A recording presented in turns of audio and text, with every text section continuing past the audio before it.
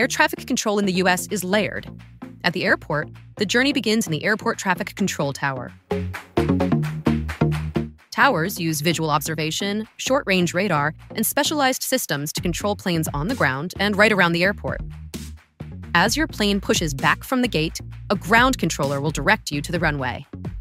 Then a local controller takes over to manage takeoff and keep runways safe and organized. As your plane climbs, it's handed off to a nearby radar facility called a TRACON, short for Terminal Radar Approach Control.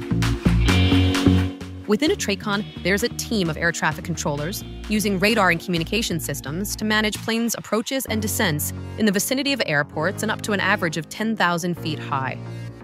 Because they don't need to see the planes directly, thanks to radar and radios, a TRACON doesn't need to be located right at an airport, and in fact, could manage air traffic for several airports in the area.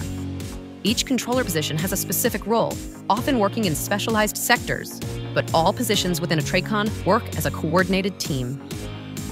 Once you're ready to cruise at high altitude, your flight is passed on to an Air Route Traffic Control Center. These center controllers also use radar to guide your plane safely across states and time zones, one airspace segment at a time, with different controllers working different sectors.